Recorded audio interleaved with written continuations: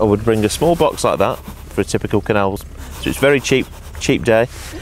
But rather than throwing them all at the beginning, where we might fill the fish up, that might be the end of our day because they're full, we would feed small amounts but often, and that does two things. It keeps the fish that are there interested.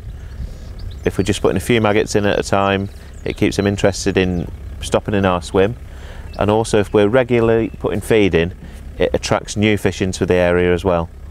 So, but you could literally come here with like half a pint of pinkies today, and some bread, and that would do you for a day's fishing. Half a pint of pinkies I think would cost you about £1.50, and obviously a loaf of bread for feed and your hook bait it's like pence, so really very cheap day.